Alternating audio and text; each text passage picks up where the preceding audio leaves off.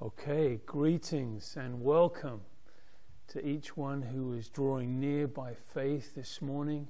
God bless you so much in your life, in your journey of faith, in your relationship with God. And we hope and pray and believe there will be something so encouraging for your hearts this morning, something to build you up, to lead you in your thoughts of faith this morning. Special greetings to our local church family here in Peacehaven. We are praying for one another. We're missing one another, of course, but also staying connected. It's wonderful to hear the stories of different ones who have been able to help and minister to different brothers and sisters in the church. This week we were delivering food to people. We're making phone calls. We're delivering CDs of the sermons for those who are not on the internet and things like that, just to try and minister to people. We're starting a Barnabas ministry. It came to me yesterday and I thought this would be a wonderful thing. So we're going to start a Barnabas ministry, which means different people in the church calling each other, so that we make sure that everyone in the church gets at least one phone call a week, or a couple of phone calls a week. Of course, I've been calling people and the elders have been calling people, but just to help stay on top of that, and also to hear from different ones would be a blessing. So if you're interested in that and you'd like to call some brothers and sisters, I'm sure you're doing that anyway, but certain ones that we can be sure that we remember together. So, if you're listening on Facebook, hit that share button right now. Let's an opportunity to share with people. If you haven't yet subscribed to studytheword.co.uk, please do that on YouTube. That will be a great blessing and help, and a way for you to stay connected with sermons and messages as well. Don't forget, all of our messages are archived on our website, which is pefc.co.uk. Go to the sermon pages. There's all kinds of series there from different books of the Bible, the Old Testament, Bible classes on Acts and Daniel and different things. This is a great opportunity to be in the Word and studying the Bible together like that. There's also a podcast subscription, which means if you subscribe to our podcast, you get the messages on your phone every week. So great ways to stay connected and in the faith. As we get ready to pray together, we remember that we are in a series on faith, and let's pray together by faith. So, Father, we thank you this morning that we can draw near with a full assurance of faith, persuaded in our hearts that you are faithful, you are able, you are good. You hear us, and our prayers move your heart, move your hands. We pray together this morning for your help, for your blessing on our lives, for your presence to be evident in this time. Wherever we are listening, God, that your Spirit will quicken our hearts and teach us this morning. And bless us, be lifted up this morning, we pray. In Jesus' name, amen. Amen. Okay, as we give our focus together this morning to the Lord with his word open, we're in Hebrews 11, and we'll be looking back to the book of Exodus. So if you have a Bible, you can follow with us. Remember, the book of Hebrews is written to Hebrew Christians. Many of them would have been new Christians, also some Hebrews who were not yet Christians but interested in thinking about the gospel and hearing about this idea of that you are saved by grace through faith. May have thought, oh, is this something new? For Judaism had become something of a system of good works. And was this new that we would live by faith?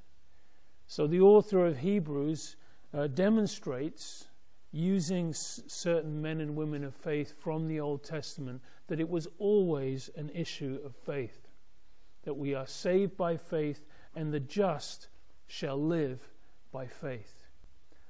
He shows that Abel and Enoch and Noah.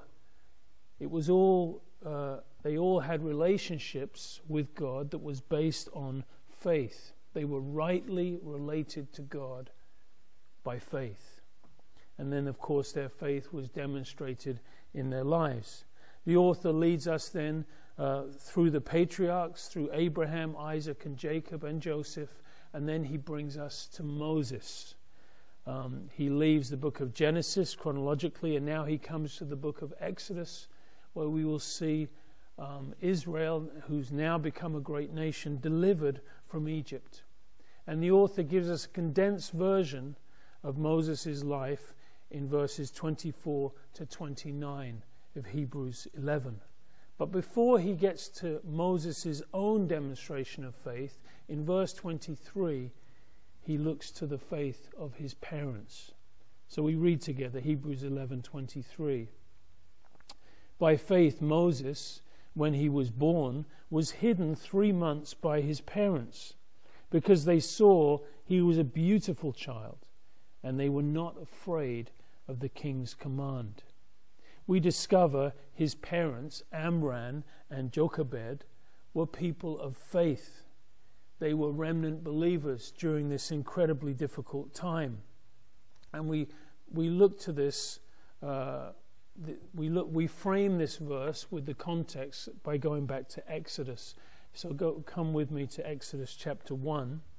In verse 6 it says, "And Joseph died, all his brothers also, and all that generation." Now we remember last time we studied together when Joseph gave the instruction concerning his bones, that finally when the Exodus would come, they would carry his bones from Egypt, that he would be buried in the promised land. Time goes on, the years pass, 40 years, 100 years, that generation passes, 200 years, and the people of God are remaining here in Egypt. Verse 7, "The children of Israel were fruitful and increased abundantly, multiplied and grew exceedingly mighty, and the land was filled with them." Now what comes to your mind when you read that verse? What should come to our mind is the promise, the covenant that God made to Abraham, that he would multiply his seed, that he would make of them a great nation. Here we see the fulfillment of what God promised to Abraham, that your seed will be as the stars of the heaven and as the sand of the seashore. And here it was happening in Egypt. It was back in Genesis 46 that God said to Jacob when he was migrating to Egypt, he said, "I will make of you a great nation there in Egypt. I will go down with you to Egypt, and I will surely bring you up again." So God had assured him, Jacob, in Egypt, that's where I will make of you a great nation, but I will be with you there, and I will bring you up again. Another prophecy spoken to Abraham back in Genesis 15:13, he said to Abraham, "Know certainly that your descendants will be strangers in a land that is not theirs, and will serve them, and they will afflict them 400 years. And also the nation whom they serve I will judge, and afterwards they will come out with great possessions." So there's a prophecy there that they would be strangers in a foreign land for 400 years, and they would suffer affliction. And of course that's exactly what happened. It's about 430 years from when Jacob and his family moved to Egypt to the point of the Exodus. And time is moving on. The years are rolling on. It's coming up to that 400-year point. The deliverer is soon to be born. His name will be Moses. And when he's 80 years old, that's when he will finally deliver the people out. Verse 8. "There arose a new king over Egypt who did not know Joseph. And he said to his people, 'Look, the people of the children of Israel are more and mightier than we. Come, let us deal wisely with them, lest they multiply. And then in the event of war, they would join our enemies, fight against us, and so go up out of the land.'" Pharaoh obviously couldn't know that he was really trying to oppose God, the work of God, the plan of God, the promise of God. But could Pharaoh stop the hand of God? Could he prevent the people multiplying or coming out of the land? Of course he could not. Therefore he set taskmasters over them to afflict them with their burdens, and they built for Pharaoh the supply cities Pithom and Ramses. In these verses there are the things that are seen, the taskmasters, the burdens, the sweat, the slavery, the bricks. But then there is the unseen, just as real, just as sure, the hand of God, the promise of God, the eternal purpose. Verse 12, but the more they afflicted them, the more they multiplied and grew. We see this principle in history also with the Jewish people who have been persecuted all through history. One of the marvels in our faith and in the Bible is the Jewish people. Both their persecution and their preservation are powerful testimonies to the fact that they are the people of God and that God is fulfilling His promises towards them, and certainly will do. Much of that is still ahead. So they grew, the more they afflicted them. We see the principle also in church history. The more the church is persecuted and afflicted, the more it grows. There is unbelievable growth in countries today where there is persecution of the Christian faith. So the Egyptians made the children of Israel serve with rigor, and they made their lives bitter with hard bondage, in mortar, in brick, and in all manner of service in the field. All their service in which they made them serve was with rigor. Oh, we imagine this existence. The pain, the shame, the humiliation, the hardship, the groaning of the heart, the slavery. Yet they were not yet crying out to God, but that was soon to come. And when they begin to cry out to God, oh, He hears them. And interjected here is the amazing story of the midwives in verse 15. The king of Egypt spoke to the Hebrew midwives, of whom was the name Shiphrah and Puah. It's possible that they were chief midwives, responsible for others under them. And he said, when the duties of a midwife for the Hebrew women come upon you, and you see them on the birth stools, if it is a son, you shall kill him. If it is a daughter, then she shall live. We see verse 17, but the midwives feared God, and they did not do as the king of Egypt commanded them, but saved the male children alive. And notice, they feared God. And the fear of God brought a respect and a reverence for human life, because they believed God. They refused. Why did they refuse? Because of faith. Because they believed in God. They could not do this thing.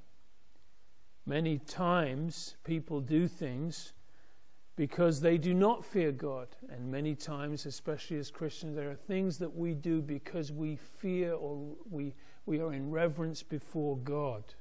Oh, God-fearing people are amazing people. People to be honored and valued and trusted because they fear God and live before God. They don't live before men. So the king of Egypt, verse 18, called for the midwives and says, why have you done this thing and saved the male children? Oh, you wouldn't understand, Pharaoh, but we live before another king. We live before God, and we fear Him more than we fear you.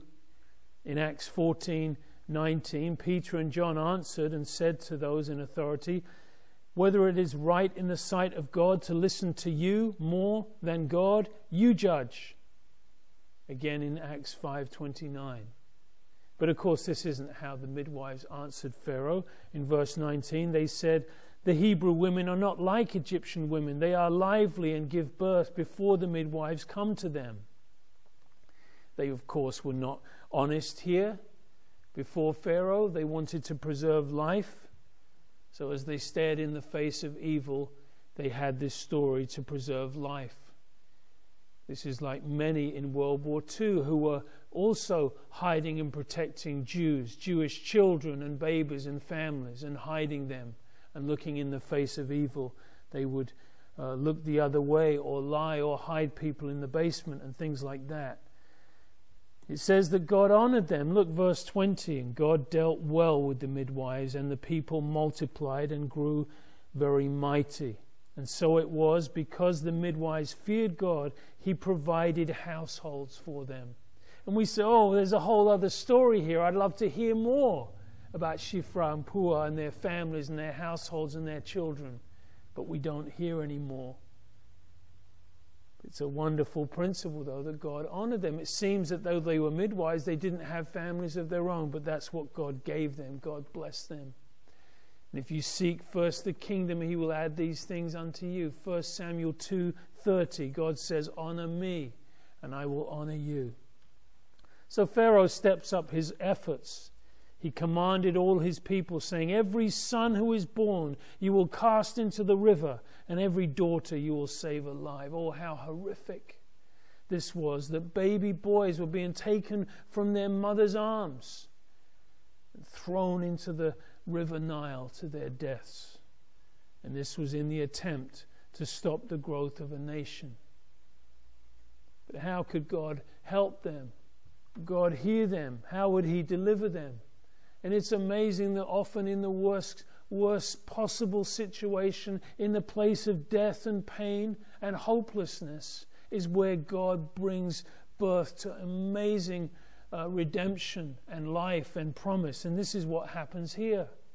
For the irony is that the deliverer, Moses, would be drawn from these same waters, these waters of death, where so many perished. From those same waters would be drawn Moses, whose name means one drawn from the water. Now, how would God answer this situation? And it opens with us in Exodus chapter 2. So now we have the context. These were the times that Moses' parents were living in, with the fear and the heartache and the murder of babies in the most challenging times. And they faced it in faith. Simple faith stands against the evil of their time. And we read in verse 1, a man of the house of Levi went and took as wife a daughter of Levi. We read in Numbers 26:59, Amram's wife was Jochebed, and she bore Aaron and Moses and their sister Miriam. So it says in verse 2, so the woman conceived and bore a son. Imagine falling pregnant during this time, wondering, oh, am I going to have a boy? Am I going to have a girl? And finally the day comes, the baby is born, and it's a boy. They already had an older daughter, Miriam, and 3 years before they had had Aaron, and now there is this third boy born. We don't have chapters written about the parents, but these things we can gather about them. We can assume that they are remnant believers of faith, for that is why they are recorded in Hebrews 11. They acted by faith. They would have been among those who were crying out to God because of the bondage that they were in, and their prayers came up to God. This is in the end of this chapter. God hears their groaning, and God remembered his covenant with Abraham, Isaac, and Jacob, and looked upon the children of Israel. This is the verse that Hebrews 11:23 refers to, right here in Exodus 2:2. When she saw he was a beautiful child, she hid him for 3 months. Now here it makes mention only of the mother. And certainly the mother would have more to do with the caring of a baby. Any memories of her tender care would cause this reference, for Moses was the author as he looked back. But Stephen makes mention of the father's house in Acts 7:20. At this time Moses was born and was well pleasing to God, and he was brought up in his father's house for 3 months. So the author of Hebrews includes the father and the mother. He just says the parents. Obviously the father was involved. he was involved in the safekeeping of the son, fully consenting and helping and risking his own life and family also. And it says, when she saw it was a beautiful child, or a goodly child, or special, or better, Stephen says, exceeding fair. Now, all parents would say that of their baby, but it seems to infer something more here. It's speculated that perhaps somehow they'd already been, God had already let them know that there was something special about this child. Perhaps there was some type of visual confirmation of that, we do not know. But they hid him for 3 months, and they did it by faith. Oh, what a long 3 months this would have been, with those searching for babies and taking them out, hearing of others taken, your neighbors, and praying every day.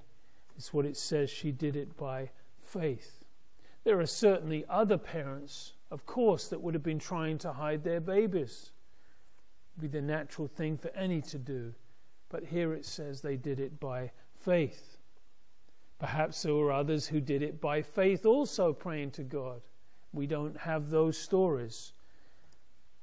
But this is recorded because it was the raising up of a deliverer. God answered them and helped them and provided for them.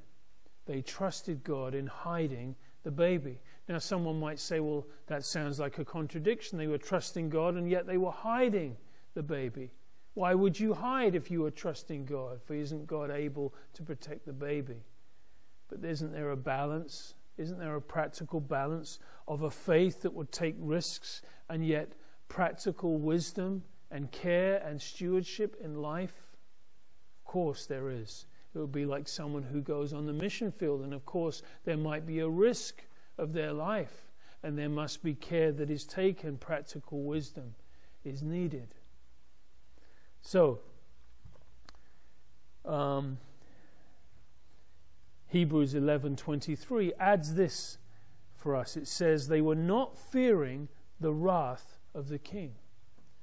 So they were doing this by faith, and they were not fearing the wrath of the king. They weren't hiding the baby because of fear for their own lives, but they understood that the child's life was in danger, and they hid it by faith, not afraid for themselves. But faith brings with it courage. Now, the next part of the story is of course not mentioned in Hebrews 11, but it's part of the same narrative. She was operating in faith. It says, when she could no longer hide him, we don't know why, the baby is growing, it's crying, the circumstances are getting more difficult. We assume that God put this in her heart. She took an ark of bulrushes for him, daubed it with asphalt and pitch, put the child in it, laid it in the reeds by the river's bank. There are 3 arks mentioned in the Bible, and each one of them holds something so precious. Imagine the mother having to make this ark. And imagine the moment when she's finished, when she has to take her child, her little precious baby boy, and put it in the ark and put it in the river. She has to put the most precious thing in her life in the ark. Maybe times in our life where we have to do that also. By faith, we give it to God. We trust God. We push it from the shore into the reeds. We are trusting God for the outcome. She's not knowing what will happen. It seems as though she involves Miriam, her daughter, in the story. For verse 4 says, and his sister stood afar off to know what would be done to him. And then the daughter of Pharaoh came down to bathe at the river, and her maidens walked along the riverside. And when she saw the ark among the reeds, she sent her maid to get it. And oh, don't you see the whole circumstance here filled with the providence of God, the timing of God, the wind and the water and the reeds, and the timing of Pharaoh's daughter coming down with her maidens at that time, and there bobbing on the water is that little ark. Oh, and the providential plan of God bringing the answer to that incredible situation, for God is a redeeming God and works all things together for the good. So she sends her maid to get it, and she brings back the ark, verse 6. And when she opened it, she saw the child, and behold, the baby wept. And she had compassion on him and said, "This is one of the Hebrews' children." And then at this moment, Miriam comes up. She approaches the group, Pharaoh's daughter and the maids there. She approaches the group and she speaks up, verse 7. "Shall I go and call a nurse for you from the Hebrew women, that she may nurse the child for you?" She was obviously a very brave, bold, smart girl. And in this question implies that there were many Hebrew women who had lost their babies and could nurse the child. Miriam thinks, "Oh, I know just the one. I know just the Hebrew woman. I know just the mother." And Pharaoh's daughter says to her, "Go." So the maiden, Miriam, went and called the child's mother. Now, imagine Jochebed is at home. She's sitting down, she's weeping, she's waiting, she's thinking, what has happened to my baby boy? She's praying, "Oh God, please protect him. Please work a miracle here. Please, Lord, I ask you." And then at that moment she hears the footsteps and Miriam runs through the door and their eyes lock. And the question does not need to be asked. They both know. And Miriam begins to tell her the story. I was waiting in the trees, and I was watching. And I waited and I waited and I prayed. I didn't know what was going to happen. And then suddenly Pharaoh's daughter, they come down to the bank and she's going to bathe. And before I know what happens, they see the ark. I watched the whole thing. They bring the ark. She's telling her mother this story. And when they looked in, I found myself walking towards them. And before I knew, I asked, "Do you want me to go and get one of the Hebrew mothers?" And she said yes. So Miriam says to her mum, "So here I am. I've come to get you to nurse Moses." And Jochebed can't believe what she's hearing. And they run together. They run back to the river, back to the Nile as quick as they can. They come back to Pharaoh's daughter, and this is what she says. Pharaoh's daughter looks at Moses' own mother in the face, not knowing it is the mother, and says, "Take this child away and nurse him for me. I will give you your wages." So the woman took the child and nursed him. Jochebed takes the child away, probably in the little ark, still carrying it away in wonder of what God has done. And when we read this as Christians, we marvel at this. We want to do a dance and just say hallelujah. That is amazing. We just marvel at the ways of God, the providence of God, the plan of God. And all Christian, can't we see that in our own lives? His hand of providence, that God does not leave us. He does not forsake us, but He works wonders. It says here, "I will pay you." She doesn't only get to have Moses back to nurse him, but she is paid to do so. She hid him by faith. She made the ark by faith. She put him into the hands of God by faith. And God was faithful. Not only to keep her son, but he is protected. And she gets to nurse him, and she is paid to do it. Oh, we marvel at God's hand. Here's a principle that simple faith can bring down great strongholds. This little baby in the hands of this Jewish mother would be the deliverer of Israel. It reminds us of the prayer of Hannah in 1 Samuel chapter 1 and 2. And she prays, and God hears her prayer, and the answer to her prayer changes a nation, bringing Samuel onto the scene. So the future of Israel rested on the hiding of that little child. By faith they hid that child, and the future deliverance of the whole nation, bringing fruition to God's promise to Abraham and to his seed, was through that act of faith. We need to be so careful not to despise the small acts of faith that might be seen in someone's life, in their own family, in their prayers, in their giving, in their going, in acts of kindness, whatever it may be. Don't despise those small things, for God can do great things through them. even as a mother, and we're raising children and the challenges that come with that. When they get to their teenage years and we're praying and we're doing all that we can, we never know what God may do. Or in ministry, we might get tired or weary. We're putting out the chairs, or we're working on the website, or we're doing children's ministry, whatever it might be. But the little things by faith can be greatly blessed and multiplied and used by God. Now, as we bring this to a close, verse 10, and the child grew, and she brought him to Pharaoh's daughter, and he became her son, and she called his name Moses, saying, because I drew him out of the water.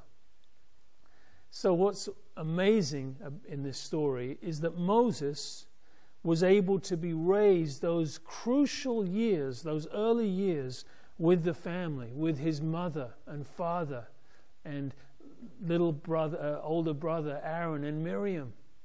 We can imagine how Jochebed would sing songs to him and tell stories to him and whisper in his ears prayers with the bedside at night. It would have an effect on his life, as with Timothy and his mother and grandmother, Eunice and Lois.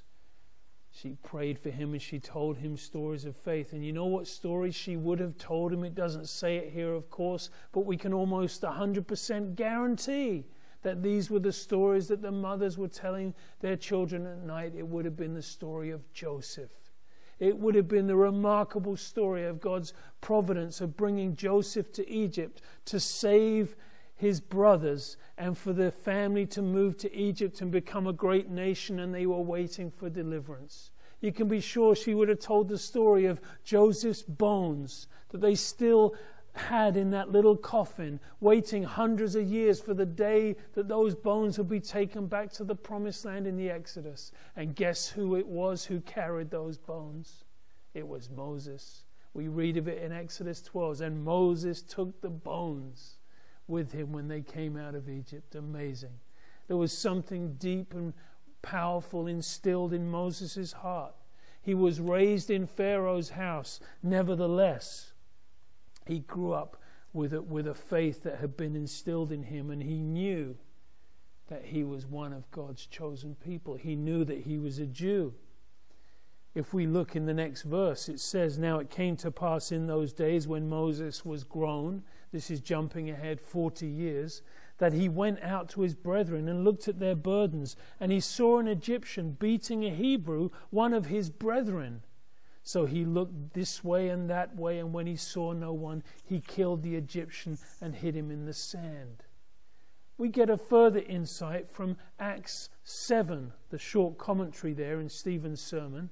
It says in verse 22, when he was 40 years old, it came into his heart to visit his brethren. It came into his heart. That's implying that this was something that God put in his heart for that timing, for that purpose, to visit his brethren, the children of Israel. And seeing one of them suffer wrong, he defended and avenged him who was oppressed, and struck down the Egyptian. And notice this verse. For he supposed that his brethren would have understood that God would deliver them by his hand, but they did not understand. So this tells us when Moses was 40 years old, he already fully understood that he was the deliverer, that God had set him apart for this purpose, that God had this calling on his life, that he would be the one who would be raised up and lead them out. It was something that was in his heart, something that he understood. And because of that, he refused one thing and he chose another. In Hebrews 11:24, by faith Moses, when he came of age, refused to be called the son of Pharaoh's daughter, choosing rather to suffer affliction with the people of God than to enjoy the passing of the pleasures of sin, esteeming the reproach of Christ greater riches than the treasures of Egypt, for he looked to the reward. He was raised as Pharaoh's daughter, but here it says he refused to be called the son of Pharaoh's daughter, choosing rather to suffer affliction with the people of God. He refused one thing and he chose another. Why? Because of faith. Because he believed the promise. He longed and believed in the Exodus, just as God had promised. And oh, let us live by faith as God-fearing Christians. Let us be refusing one thing and choosing another because of faith. Let us not be sucked into the pleasures and the treasures of this world, but let us be desiring to considering the greater treasures that come in Christ, being persuaded of things not seen and assured of things hoped for, looking for the reward. Amen. So, Father, we thank you for this wonderful story of Moses' parents and their faith in you. They trusted you and how you honored them beyond their wildest dreams. We see in this story your amazing faithfulness, your sure hand concerning your promise. We see in this story your great providence, how you work all things together for good, how you have a plan, and we believe and see that in our own lives as we live by faith. We pray for any who are listening this morning that were perhaps not Christians, are not sure of your salvation, or the only assurance you find is when your faith is in Christ, not in what you do for him, but what he has done for you. Trust him this morning as we're praying for you, as Christians are praying, as God has a plan for your life. Say in your heart, Jesus, I trust you as my Savior today.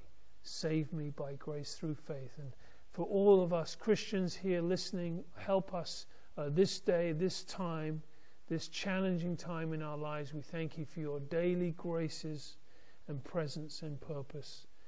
And we love you and thank you in Jesus' name. Amen. Okay, God bless you. Amen.